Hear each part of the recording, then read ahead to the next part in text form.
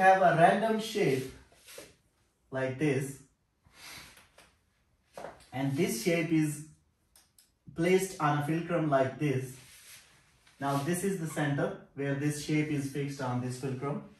We are interested to find this point for that object from which the mass of the object is connected with the gravity. Things like this, we want to actually balance something on this point.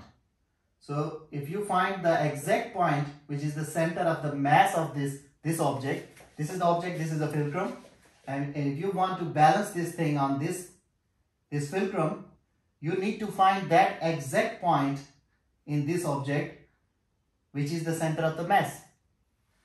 So if any object, any shape, now this is an object and I want to balance this object on this fulcrum, then I need to find that point P, which is actually the center of the mass of the object. If this is the fulcrum and suppose this is, we have a rod or things like this, and from this point here, this distance is d2, this whole distance from this point P to this point. And this is, suppose this is the, let's suppose we have a rod and by the two ends of the rod we have connected some masses here. One mass is here and one mass at this point. So one mass is here, I say this is mass 2 if the distance is d2, and one mass is here, I say this is mass 1 and this distance is d1 and this distance is d2. Now Archimedes said that if the multiplication of these two things equals to the multiplication of these two things, then this rod having two masses, whether they are same or not, like m1 is not equal to m2. So in general, what will happen? If mass 2 is greater, mass 1 is smaller, then the fulcrum will try to drop like this because mass 2 is greater. Or other case, if mass 1 is greater, then it will drop like this. But if we can maintain the distance from this fulcrum, then we can balance it whether the masses are same or not.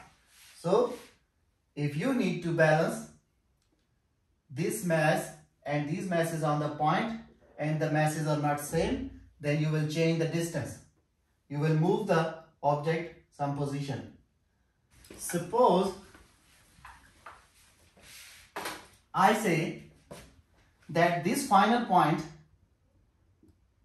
is x1, this point, and also this point is x2. So mass 1 is connected with the rod at the point x1, mass 2 is connected with the rod at the point x2. I say that this point P is the average point and I say this is x bar because I am moving from here to here. Okay, suppose this is x1, this is x bar and this is x2. My initial point is this and I am moving from here to here. Now I was initially here, I moved to this point. Then if I say that I traveled the distance d1, then what is d1? It is actually this point minus this point. My final point minus initial point is actually d1, which is x bar minus x1. And now from this x bar I am moving further to the point x2, and now I am standing at the point x2 and I want to know the distance d2. Then distance d2 is actually the final point. Now my initial point is x bar. So this is my initial point, this is my final point. Then distance d2 is actually x2 minus x bar. So d2 is x2 minus x bar. Is it okay? So now plug in these two values into the formula. m1 d1 equals to m2 d2.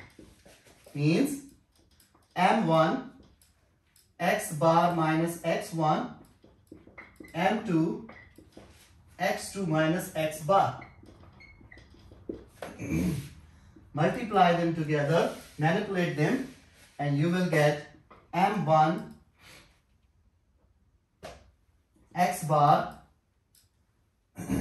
plus m2 x bar equals to m1 x1 plus m2 x2. And from here I can take x bar as common. So it is x bar m1 plus m2 equals to m1 x1 plus m2 x2. And this gives me x bar equals to m1 x1 plus m2 x2 whole divided by m1 plus m2.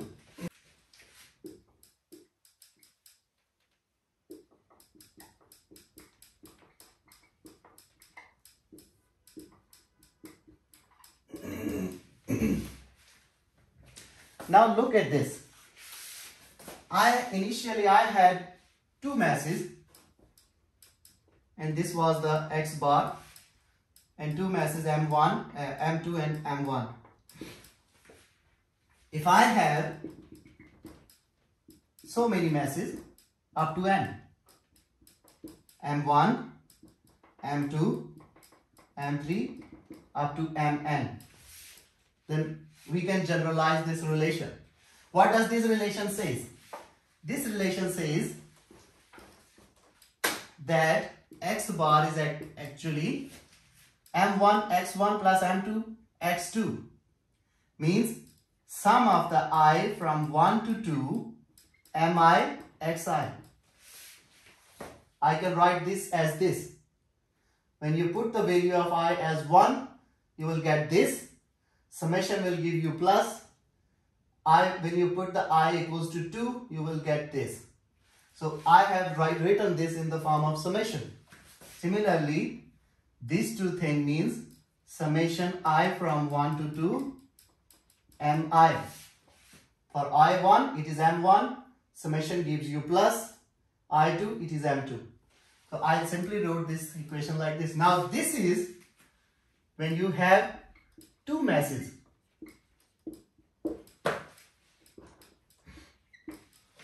If you have n number of masses, then you can write this x bar equals to summation I from 1 to n.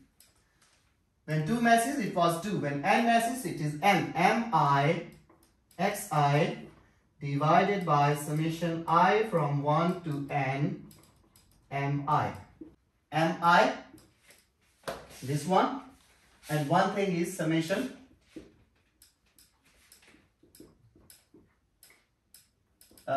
mi xi.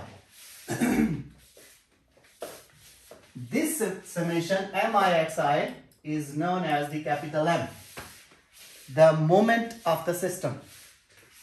This is the tendency of the system, the tendency of the object to rotate about this point P. The tendency of the object to rotate at this point is given by this part of the whole formula. And this thing, summation mi, is actually the total mass. Then I can write x bar as this portion is capital M and the below portion is small m. And this I can write as m equals to mx bar. Talking about the x-axis, then you can write it as mx, and mx equals to summation I from 1 to n mi yi. So note the difference. If this is mx, then it will be yi. So it is the tendency of the object to rotate about the x-axis. Similarly, the tendency of the object to rotate about y-axis, summation I from 1 to n mi xi. It is moment at the center of the mass. So that this moment is denoted by the capital M.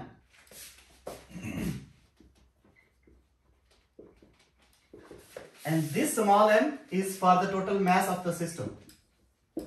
Total mass. So small m is mass, capital M is moment.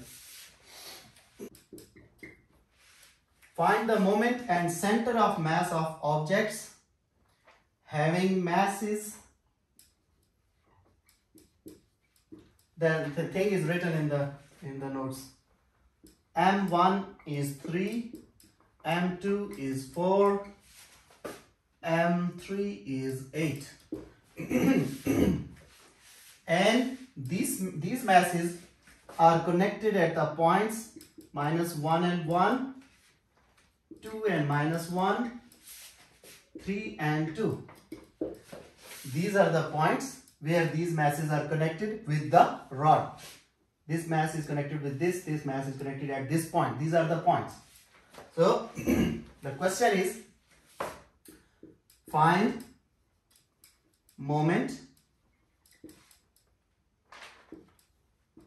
and center of the mass.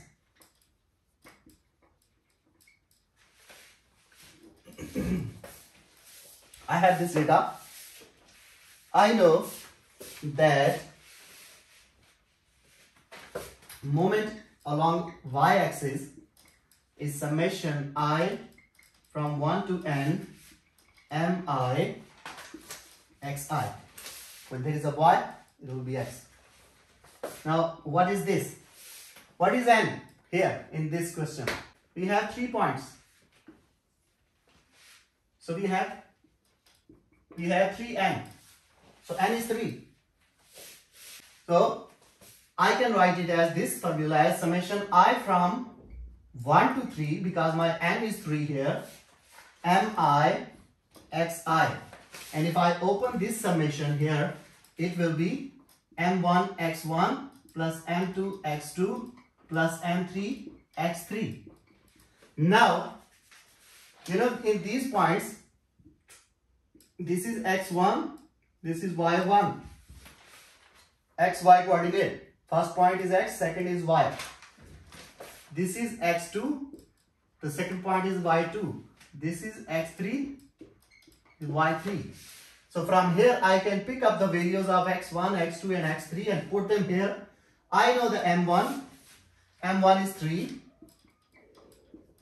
I know the x1, it is -1, plus m2, 4, x2, 2, plus m3, 8, x3 is 3. If you sum up all together, it is 29. So my moment for the y-axis is 29. Since I have 2 points, xy, xy, xy, so I will calculate mx and my. Now, similarly, to calculate mx, I have the formula summation I from 1 to 3. My n is 3. mi, this is x, so this will be y. And if you plug in the values, it is m1 y1, m2 y2, m3 y3. You know y1, y2, y3, m1, m2, m3. Put them here, multiply, add up together, and the final answer is 15. So I have calculated mx and my. X is 15, my is 29. We have calculated these. For the center of the mass, I had a formula like this. X bar equals to capital M over small m. It was like this. So I can write it as X bar equals to, for the x-axis, it will be mx over m. And for the y-axis, it will be my over m. These are because x bar was actually the point where fulcrum was in connection with the object. The total mass of the system was summation I from 1 to NMI, which is summation I from 1 to N is 3 here. So I from 1 to 3 Mi, it is M1 plus M2 plus M3. If you add all these masses together, it is 15. So I have got the value of M. I already have Mx calculated, My calculated. So I can now calculate these two, which are the center of the mass. So my center of the mass equals to the X point 29 by 15 and the Y point 1. So this is the center of the mass. At this point, if you connect the object with the fulcrum, it will stay in a balanced position. It will not fluctuate.